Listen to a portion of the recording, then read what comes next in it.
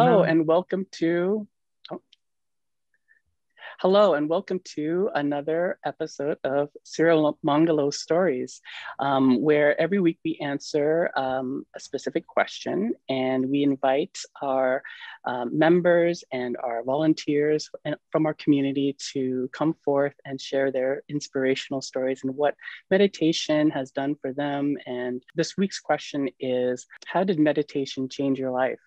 And this week we have two new community members. We have Marco and we also have Ricardo joining us for today, which is so hi and welcome. Hello, I'm Marco. So without further ado, let's get started with this question, which is, how did meditation change your life? And I want to start with Marco because he's new and I want to hear about his story. So go ahead, Marco. Okay, my name is Marco and I live in Croatia. It's like very strict conservative Catholic country. So I always felt like I'm kind of an outsider on that field. And to all my life, I was like searching, like every other person who is like rational. He's looking for the answers in his life. So I was reading a lot of books and I was trying a lot of different things in my life. And I heard about this group. It's Zen in Zagreb. We have that, and I was trying to like take a two-day course, and I was there for 2 days. He was explaining to us the meditation, but I didn't understand what he was talking about. Maybe because I wasn't still ready to understand. So I went home and I was just doing like 5 minutes a day for months, and it didn't work for me. And I kind of had like a hard time in my life in that these days. That was like 7 years ago. And I was searching the internet and I found many movies on the YouTube and on the Wikipedia about Buddhism. And I was like, it's not like it came to me. Finally, I was like, like the teaching of the Buddha. And then I found another group in Zagreb. They were like Mahayana Buddhism. And I joined them and I was there for about 4 years. But at the same time, when I joined the group in Mahayana, I found the Bante's videos on the YouTube. And he was talking about satipatthana. And that was so interesting to me. And I was like, 4 years I was in conflict, but I couldn't choose to take if I want to be in Hinayana or Theravada or Mahayana. And like 2 years ago, I had like bad experience in Mahayana. And I was always thinking about it's not good for me. It's like disrespectful to my teacher if I'm between two teachings. And I just chose Bante's teaching because it was much more suitable for my life. And it wasn't that demanding because you just have to meditate. In Mahayana, there's like chanting and visualization, and it's hard to do. And with meditation in life, you can face a lot of fears with your meditation. I was scared of going to the dentist for like 10 years because of the painful treatment that I got there. And when I started to meditate, it was very clear to me that the fear is another thing that is negative in my life. So I should face that because it's like distracting. So I said to myself, I'm going to go to the dentist. And now after like 2 years of doing the meditation with Bante's teachings, I'm just sitting in the chair and the pain comes and I'm just noting pain, and it's like kind of good. And I know that my dentist like asks me if I have any pain. I said yes, and she's like surprised because I just wanted to get over it. If the pain comes and she's gonna stop, and you know how it goes, and it takes a long time to fix one tooth, right? And about other things in my life with the meditation, it helps me with the relationship with my family because I can always give them a good advice, even if they don't want to hear it. You know, it's so hard. The other week, the Bante had a teaching about how easy it is to have a mundane life and so how hard it is to have a, you know, the life on the path. And it was a surprise to me. And now I can see it why he was talking like that, because it's clear that some people don't want to be better. They just want to continue indulging themselves in this kind of world. So I just want to be a good example to people with my practice and the way of life. So I'm very strict with my precepts. I know I'm always telling people that I don't drink, I don't smoke, I don't kill animals, and I don't lie. But anytime I find myself in a situation, people just forget about that. And I'm going to be a guest to someone's house, they just take a drink, and I said that, but I already told you that I don't drink. You know, that's like maybe because of tradition and you know, killing the animals. I know that sometimes there are like 5 or 6 mosquitoes drinking my blood, and people are like, why don't you kill it? Why don't you kill it? I'm saying, oh, it's my dinner, you know, it's my guest for the dinner. And just saying that they're like surprised because I have, it's because maybe patience and lying, you know, I have because I'm meditating and I like to dedicate most of my life to the meditation. And I found a job that it's like very easy. I'm a night guard and I'm mostly doing the night guarding of some buildings, and it's like in solitude, and I can do the walking meditation on my job because it's not demanding. And I know that sometimes, you know, I have a free day and my boss calls me and he's like, where are you now? And I'm just honest. I said, I'm home, but I know why he's calling because he wants me to go to work, even it's not free day. And I know that people around me just saying, why don't you say this? Why don't you say that? You know, you're not at home. I said, I cannot do that. You know, that's lying. Sometimes it's not easy to be honest with people, you know, because they're going to use that. But then because of my deep understanding of the practice, I just see that it's like complacency or conceit. So I know that. So I don't care because through all my life, I was always outsider. The society, he wants to be, most of people, they want you to be like them, like drinking and smoking, you know, that's the only reasons they want you in your company. So that was also one hard side of my life because I was refused to do those things and I was mostly lonely, but now I don't care because I kind of like loneliness because it gets me more time to practice my teachings and do my practice. And I think that's about it. I can say more, but I want to give some other people a chance. So.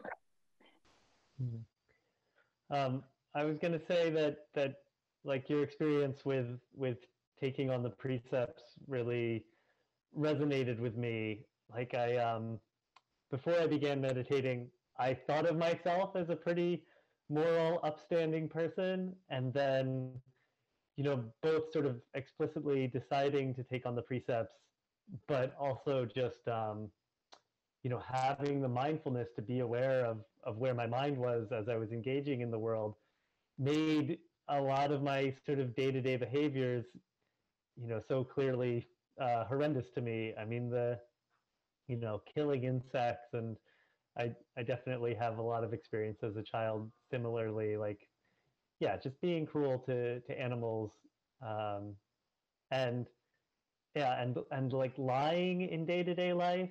I had always thought of myself as an honest person, but when you start training in mindfulness, just the urge to make those casual lies to make things easier, you just catch them so much easier. Much easier if you have your own experience when somebody lies to you and you say to yourself, wait, if I feel this bad when somebody's lying to me, how does that person then feel if I lie to them? It's like.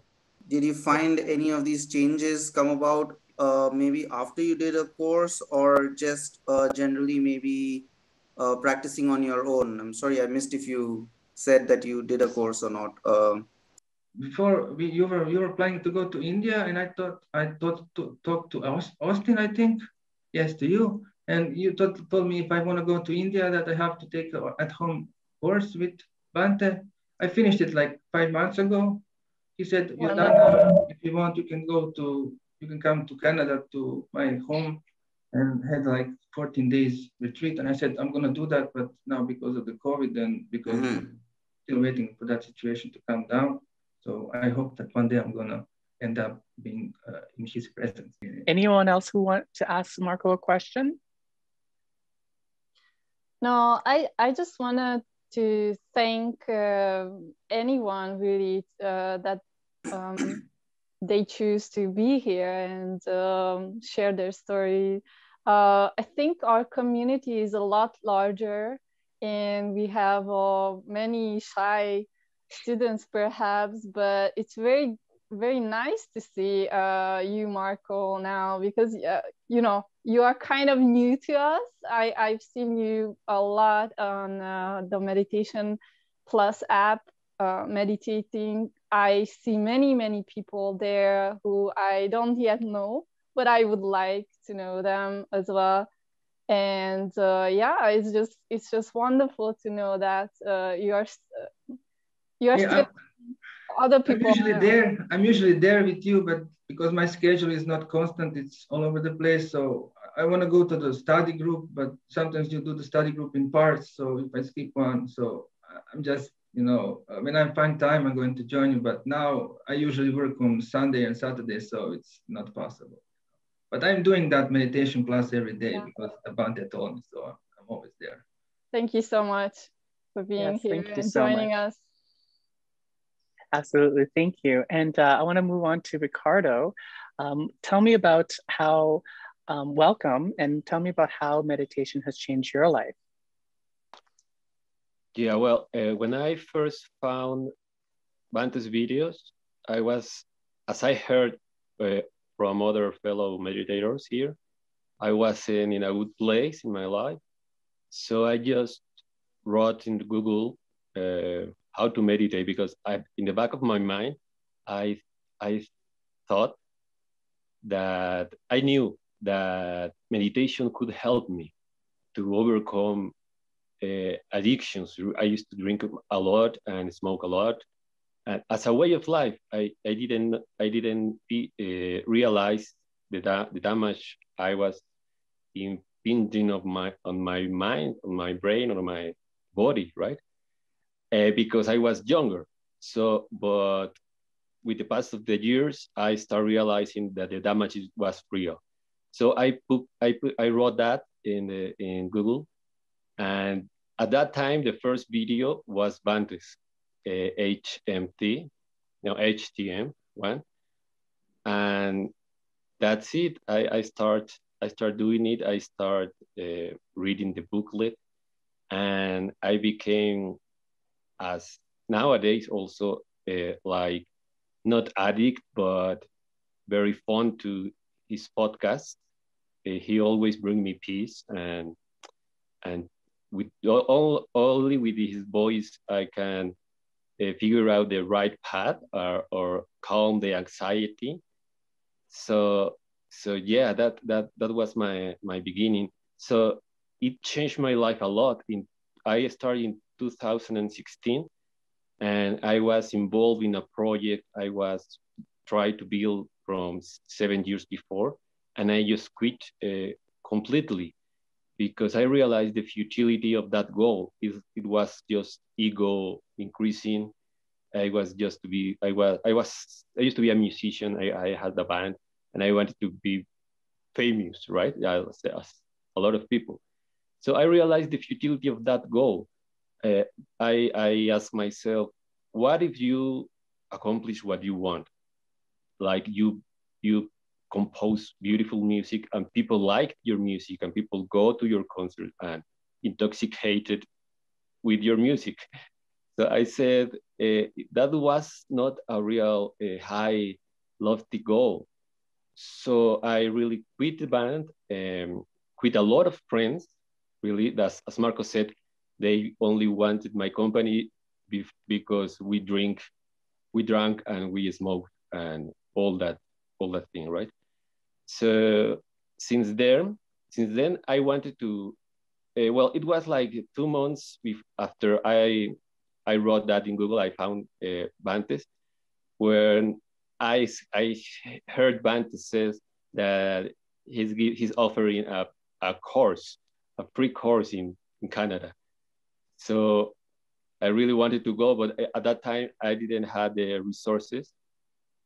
So I went to the I talked with a friend, and she told me that there was a center of meditation at 3 hours from Mexico City, where I live, and it was Goencas. So I definitely went. I realized soon that the practice was not as in Sirimangalo. However, I did I did focus in my stomach most of the time, and actually those courses, I finished the 10-day course, and it helped me a lot in substituting the pain, because you have to sit 1 hour and then rest 5 minutes and then another hour and a lot of practice, actually 10 days, and just eat in the morning and tea in the evening. It was very hard, not as hard as the determination days with Bante, right? But it was very hard, and I recommend that for anyone who wants to start the path and doesn't have the resources at the moment to go to Bante, with Bante, right? So it was until 2 years later that I could I could book a place in Hamilton with Bante. So I went with Bante. I met Japan, the steward at that moment. It was great person. And that's it. The first determination day was the hardest thing in my life. And it's always hard, right? Those days. But yeah, my life has changed a lot. Actually, I think I mean, maybe everyone can say that I am not in the place I want, but that place doesn't exist, because we are always is changing, right? So we have to accustom to the vicissitudes of life, and yeah, the meditation for me is like soap. If I don't clean it every day, I start to gather dirty, and I know. So, but I am really satisfied with my practice, because, as Pante says in plenty of videos, I kind of settle the habit of mindfulness. So even if something trigger my angry, there's a voice there as you're angry, and I became more skillful to deal with that, not to scream. Before I knew meditation, I thought it was a good thing to scream, to hurt people that hurt you, right? But that I saw the results of that, and for good I changed. And yeah, well, I'm very happy to find this organization, actually, because I try to invite the few friends I have, so, but they don't get it. I mean, it's natural. I mean, it's not for everyone, and everyone has his own interests and his own karma. But I tell them about the study group and about the course and the audiobook. If you don't want to read, there's an audiobook. And they just say, yeah, but anyway, I'm very happy to be here with you guys. And I just have one question for Miguel, Ricardo, right? You can tell me about how your environment is reacting on you. You know, like my mother, she just wants me to have around because she's usually always yelled at, and because I'm calm and always supportive, she said that she feels good around me. You know, there are like many people who said that to me, because I'm just always calm, and if there's a problem, I always try to solve it with less violence or yelling. You know, that because there's a better solution. There always is. You know, not to yell, because I don't know if you ever met people in Croatia, but they like to yell a lot. They're like very angry people, especially on the football games or somewhere, you know. So, you know, I always find myself like an outsider because I'm not like that. I'm not like very cheering on, like, I don't post sports or stuff like that because they're mostly violent. I live near the stadium and they're always fighting there. I was like, what's wrong with these people? You know, it's just a game, you know. So you can tell me about your environment, how we act to your, you know, being meditative person. Yeah, of course. So I think my environment is not very different as yours Yes. because of mainstream culture. So yeah, I feel alone actually, but now is good. Is better. I take advantage of that solitude because well in my family actually I try to teach them. The only person who continues is my mother, and when I go her home, we meditate like 20, 21 minutes. I don't know if she's doing well, but she has read the booklet, heard the booklet, and now she read the Enlightenment in Spanish. So she's kind of proud of my change also. And my sister and my nieces, even I try to teach them. They didn't continue, but they see a change. I can see that if you want change, the environment changes also. So they don't see me drinking anymore or smoking or yelling or something like that. I'm a very tranquil person. And yeah, outside, I know what you mean. Everything is about buying and drinking and like intoxicated with anything. Can be not drugs, can be entertainment or beauty or something all about that. And I think some people see me or sees me as maybe as I'm not successful because I don't do because I am not after the things they are like the cars and the nice clothes and all that. I think I overcome it, but sometimes I feel bad. I feel like a bit angry of that I know I'm right, but they think they are right. All that thing that I'm just say disliking, and yeah. Well, that's my environment. Yeah, I know it's hard because you're letting go so many things in your life when people are like surprised. They don't like I'm not invited anymore on weddings, on funerals, or anything because they don't know that I'm usually just there in the corner, just sitting, you know, just waiting for the pass, you know, just being polite. And I know that people are asking me, you know, out and, you know, when we're going to eat and how is this? And I said it was eatable, you know, that's just most important thing that you can do with food. Just if it's good for you, you know, just eat it. Don't you know, be picky because you know there are so many people who are hungry around you and you're just speaking here, you know, you have such a privilege to you know, choose your food and most of it it's like thrown away. So it's kind of sad for me to watch that every day, you know, because people just buy a lot and just throw away because of the negligence. Just they have a choice. That was always my biggest problem with society because they have a lot of choice. Some people don't have any choice, and some people have a lot. That's the biggest problem. That's awesome. Ricardo, I'd like to hear your experience with volunteering at the center. I understand you volunteered at the center for some time. Yeah, last year, 2020, actually, I started there 1 year ago exactly, like the 14th of February, and I got there. Actually, I wonder why we didn't meet in the street because I know you are a neighbor of the center. So Yes. it was an amazing experience because I used to cook here in my home, but not that much, not daily at the same hour, 6 months. And I mean that was cool, and the environment. I mean, it's a lot of things because when I get in February, we had a calendar, full calendar until August. Yes. But in March, they was canceled everything. So I just met 3 meditators. They finished their course, and I think just one finished completely.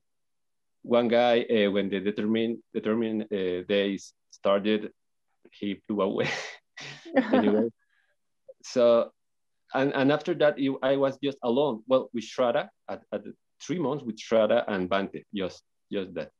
Mm-hmm. So I had a lot of time to be mindful, actually, and I enjoy to walk at the nights bare feet, and there are a lot of grass there and very beautiful park. And also after eating, I used to have a walk. And I mean the chores at the monastery they are not too big. They are not too much.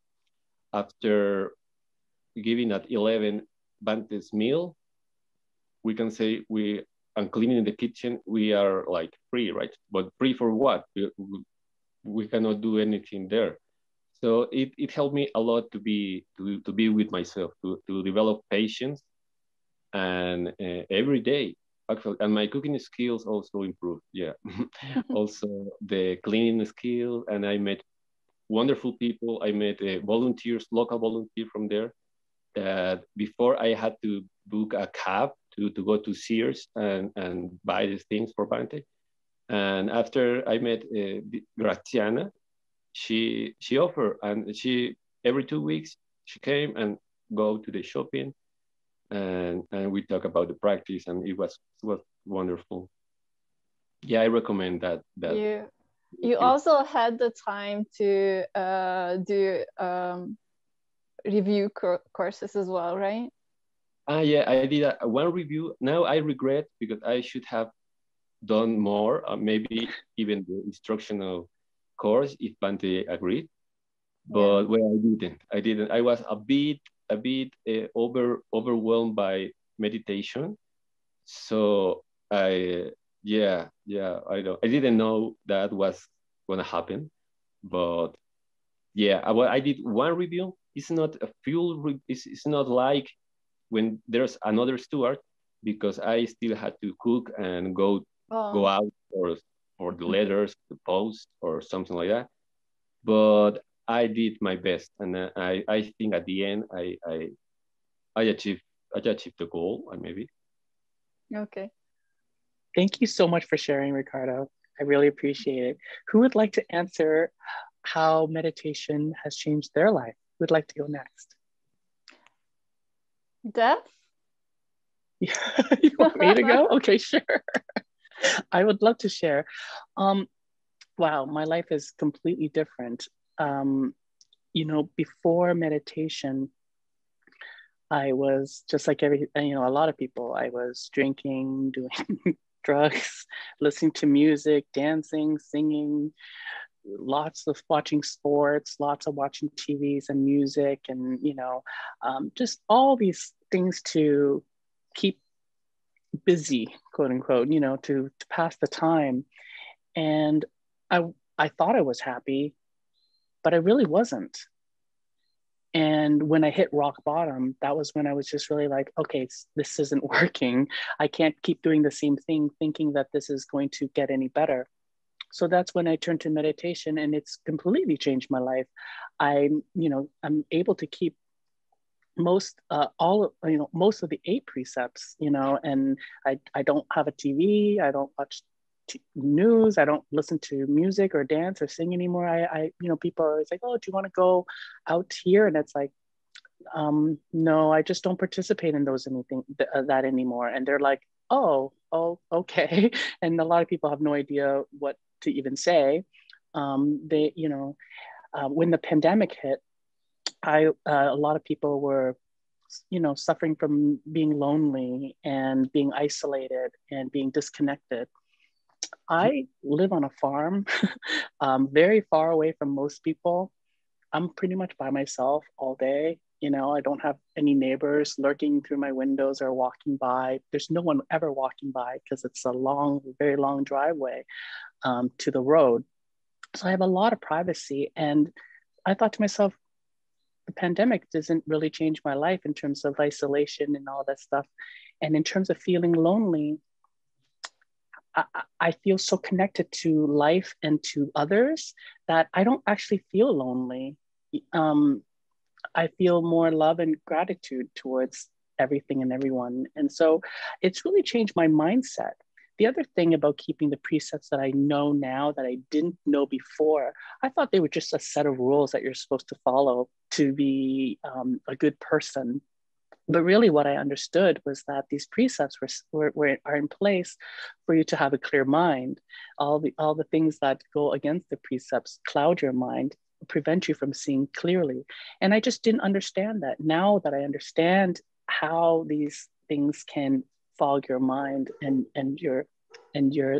what you see or what you can see, it makes a lot of sense to me. And I have so much appreciation and gratitude for the ability to just be mindful. And I spend most of my days, most of my time here in different areas of the house, I guess, just meditating, walking, meditating, because I don't really do anything else in terms of like entertainment or anything. So I'm very content doing it. That's how it's really changed my life. It's I try to, I get what you mean when you try to share it with other people. People are going to respond the way that where they're at in their life, and maybe they will do it, maybe they won't, maybe they will do it in this lifetime, maybe they'll do it in another lifetime. We can never choose for them, but we can always set an example, and we can always be a role model, and we can always have it within ourselves to practice and to show, well, okay, if you don't want to do it, you can do it your way. If you're happy, truly happy, you can do it your way. I'm going to do it my way. I've done your way. I know what that's like. And it didn't make me happy. I'm going to do this way. And it's made me so peaceful and calm. And people can really see that. People can see when they meet me how happy and calm and just full of light and joy, that they gravitate towards me, that they want to know more about what's going on with this person. Like, what are they doing? And so for those people, I'm very open to share my experience and what I've been through and how meditation has helped me. And this is why I love talking to these videos, because I love to share, and I just hope to inspire the people, inspire those who are really ready to take this on. And for those who aren't ready to take it on, I say, well, you have the rest of your life or lives to do that. So enjoy, if you will. It's kind of funny in these times when people are isolated, meditation can help them a lot. And I'm just reading in the news, people have anxiety and they're depressed and they have PTSD. And I'm saying, this meditation is teaching us how to face ourselves and our desires. And they're just, most of the people who don't meditate, they just sit at home. They just want, oh man, I want to go there. I want to speak to that person. If I talk to him, I'm going to feel better, They just don't want to face themselves. They just want to, socialize and indulge. So that's the easiest way to escape from the fear of isolation. Exactly. I was just going to say escape. They're all looking to escape, but there is no escaping this. There's only facing it, and they're not capable of facing it because they just don't have the practice of developing that and cultivating the skill to be able to face whatever it is that they want to say. You see like a teenager, and he said, I have a PTSD, and I'm said, oh my God, like 20 years ago, that was only got in the war, you're not even in any war, you have PTSD. Like it's so funny. Right. Yeah. I mean, I think, people are going to be, I think the mainstream are going to do the things that they know to do, and which is things that we know as meditators, they're not sufficient, in alleviating your suffering and your pain. And so when I hear people say that, oh, well, I can't wait to go home and have a glass of wine to escape from all this pandemic, it's like, what? That's not the answer. Or, people will say, oh, I can't wait to go to the movies. I wish if I went to the movies, or if I went to a bar or a club, that would solve all my issues. And it's like, well, that's not really, but okay. It's hard to convince people otherwise. Yes. Sure. Before the meditation, you have like all these dreams and desires and your goals you want to accomplish in your life. But once you become meditation, like I let go of desire of having a family or dating or everything, because I, I find myself like thinking, it's hard for me to indulge my desires, and how am I going to indulge somebody else's? So does anybody have the same problem? It's not a problem, but I know that usually comes with meditation. So. Yeah, that's a great question. Who would like to answer? Well, I think this sort of goes into some of the answer that I was planning on sharing anyway, Please. because I do have a family, and I had my first child just before discovering meditation, and it's been an interesting experience balancing the life of a householder with my meditative understanding. I'm maintaining a family and continuing those close ties, but but like the attachment I feel to my relationships, I think is just of a very different nature now. Um, we often talk about love and caring for others as a very noble thing, but it's usually, in my experience at least, before I was meditating and discovering the Dhamma, um, the love that I felt for others was often so much tied up in my personal wants and my needs and my desire for a connection, um, and I found that, right, that through meditation, those relationships, with my family, with my friends, with the people I live with, those have all been strengthened and improved because they're not being shaped by my attachment. Um, I'm in a very different situation than a lot of people in the world right now, in that I live closely with quite a few people in a community farm situation. So while I think for many people, many of us, discovering meditation is a place where we can sort of help physically come to grips with the isolation of modern society. For me, a lot of it was coming to grips with the difficult social interactions um, that I face day to day. And I think when I first picked up meditation, I was aware how hard it was. This was not a world that supports intense meditation practice and living by the Dhamma day to day. And there is there's a temptation to physically remove myself, which I think many monastics take the noble path of doing so. But yeah, just the fruits of meditation are universally applicable.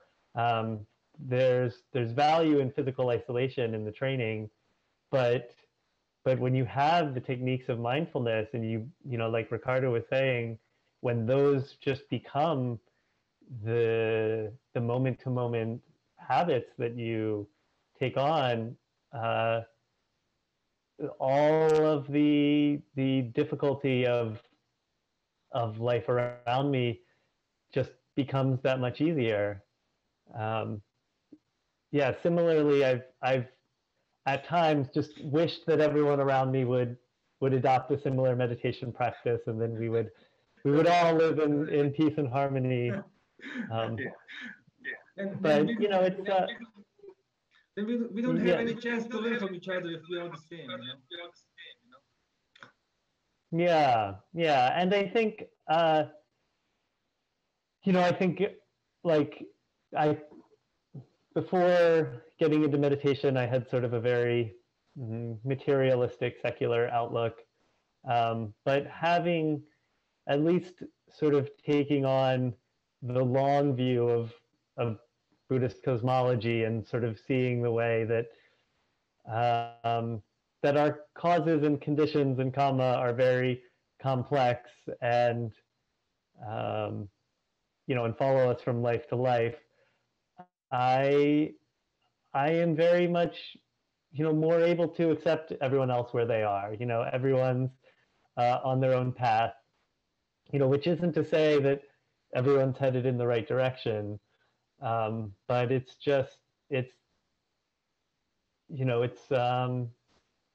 with mindfulness, it's just so much easier to love people wherever they are, in a way that isn't dependent on what I'm getting from them or how nice they are to me, and just in the same way that I've learned to appreciate the lives of non-human animals and realizing that I don't want to harm or kill them.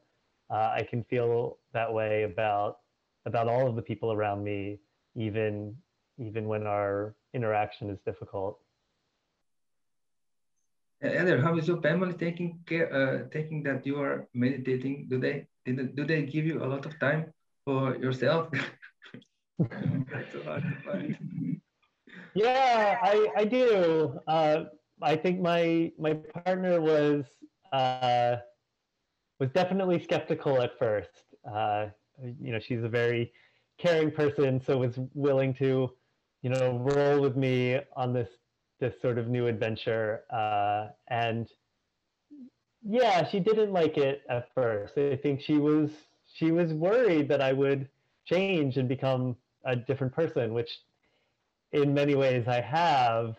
And similarly, like there are friends, I just don't have all the same sort of connections that I used to, because many of those connections were based around partying and drinking and doing drugs and whatnot.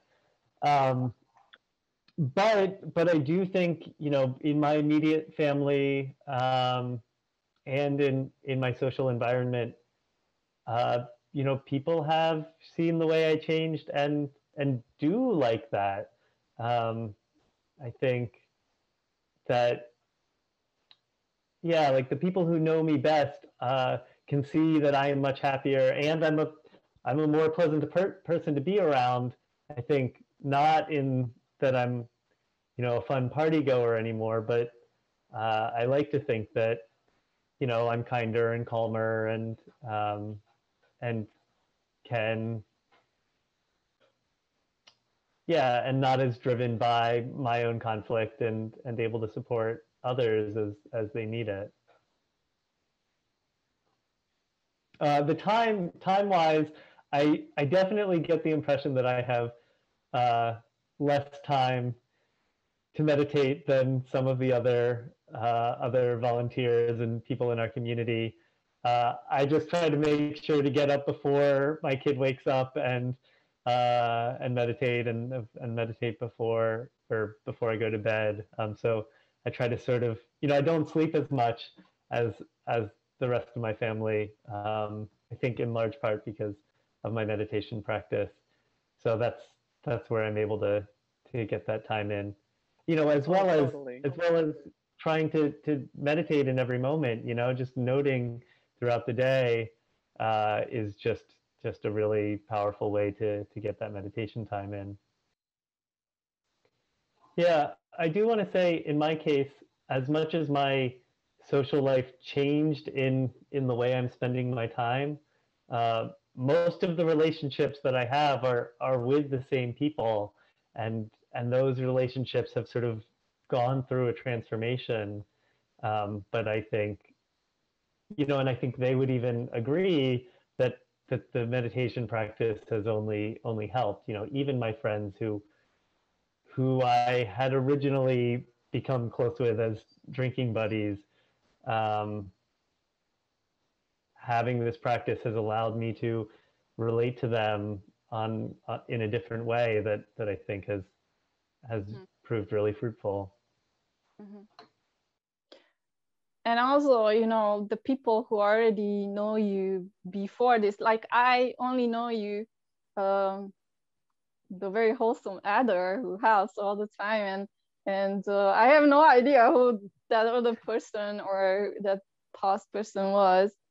So yeah, they probably have a harder time, you know, believing that this is possible. I'm hearing a lot of the time that for example, Christians or other type of believers don't really believe that you can change. Like they really hold the belief that, oh no, you can't uproot certain things like addiction or whatnot. Yeah, I mean, I'm not going to get into it in this talk, maybe another talk, Okay. but I was raised Christian, and just the difference in attitude about what I can accomplish on my own and who's going to save me is it's stark. Totally different conversation. Contrast. Yeah. Yeah, to me it's very nice to hear that for example, Eder can live in a relationship and have kids, and you know, he can still continue his life. He is social, he is, and at the same time he still sees reality clearly as daylight, right? And that's something very few people can do actually, and more of us you know, stay single and mind our business and no one criticizes us or want to change us back. Well, since we have you talking, Edith, I want to hear your story. How has meditation changed your life? I look at this, what did meditation make me lose? Like it's not what I gained, but what I lost. And I lost self-pity.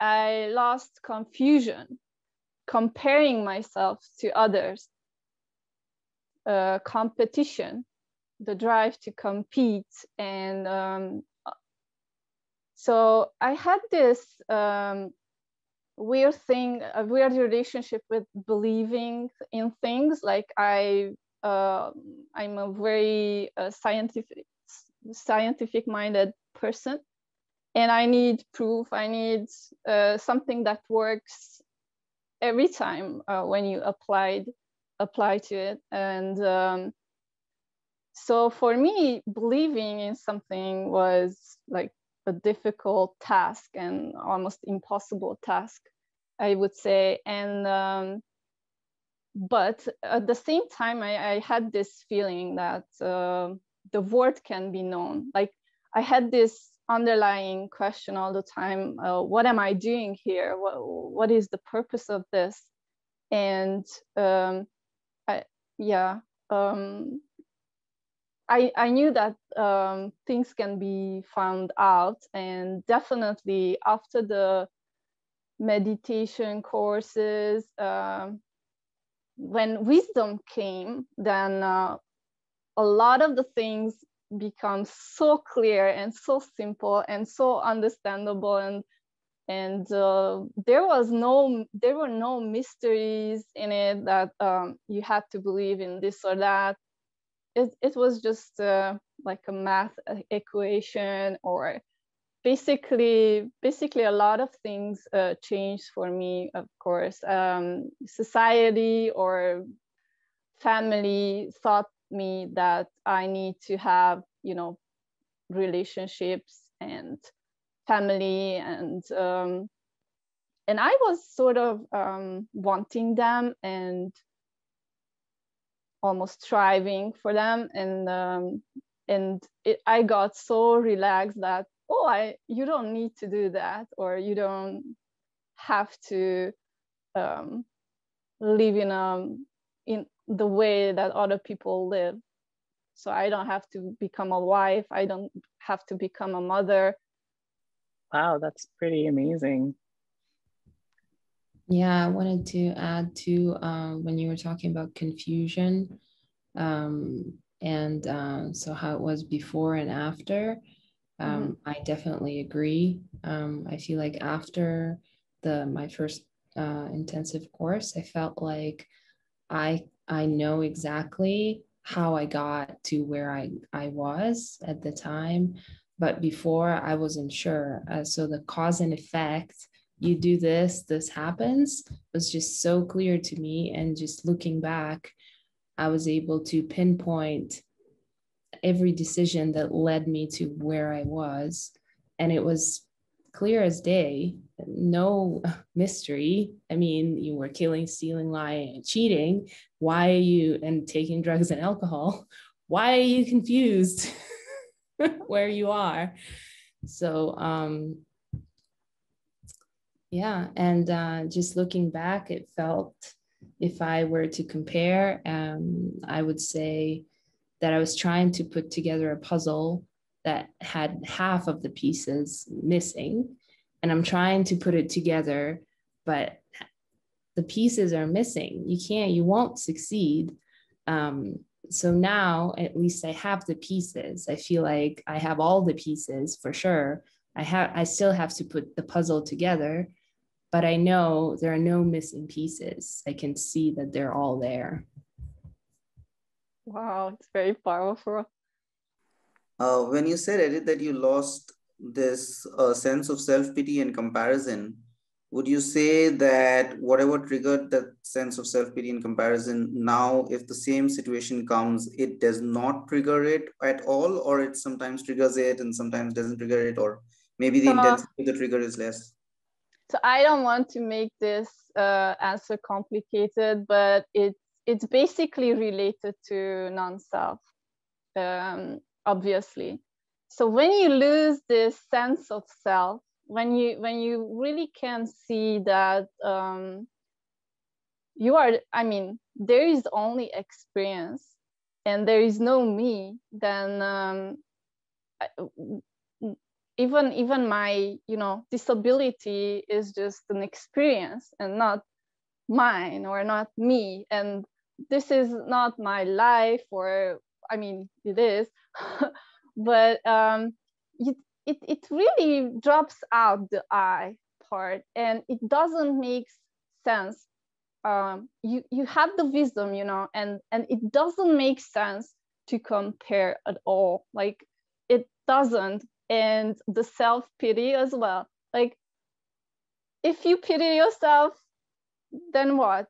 And if you don't, I mean, no one suffers if you compare to yourself to others. It's only you, or you punish yourself. Or even if self-pity comes up, it doesn't anymore. But if it comes up for a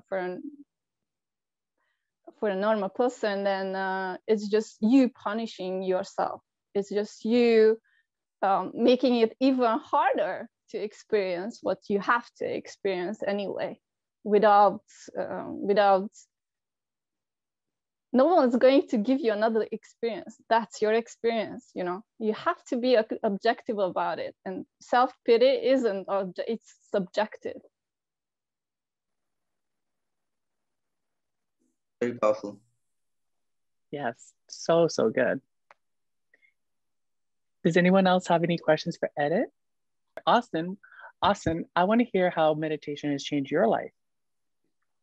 It's put me on YouTube, something that I never thought. No, but that's how Jeff has changed my life in that respect, not meditation. So I would say I find myself much less currently worried about the past or the future in comparison to how I used to be worried about the past and the future. So that is one thing for sure. And the second thing is that if there is something that does stress me out, then the time period that it stresses me out for is much, much less than in comparison to the past. I mean, how it was before. So I think these two things I think I would pinpoint as good benefits. Less worry about the past and the future, and less stress about anything that does stress also for less amount of time. Did your priorities change? Like, beforehand, Yeah, they did change. In the sense that my priority is to do whatever I need to do right now and not worry so much about the result, like whatever that would be, whether it's X, Y, or Z. I mean, that would have been a very big priority for me. Now, I guess what I'm trying to say is that wherever the chips fall, that's fine. Focus on doing the right thing is more important, rather than before it was more like the end is more important, and the priority was the end. The mean was, you do your best or whatever, but the end, as long as the end comes, right? Now it is more like, you let the chips fall where they may, but you focus on doing the right thing. So the priority has changed on doing whatever is the right thing to do, rather than worry about whether things will go your way or not. Sure. Definitely very wise advice. Okay, so thank you all for sharing. I really appreciate everyone taking the time to come forth, to share their stories, and be a part of this wonderful community and this Sirimangalo series that we've just launched. Next week, we'll have another group of people. Again, if you want to join us, feel free to message any one of us, message Edit or message myself or Adder on Discord, and we can set this up for you. Or if you are shy and but you still want to share your stories, we encourage you to write in and email us, and I would love to read your story out loud for the rest of the world to hear. So with that said, thank you so much for joining, and we will see you again next week. Bye for now. Take care.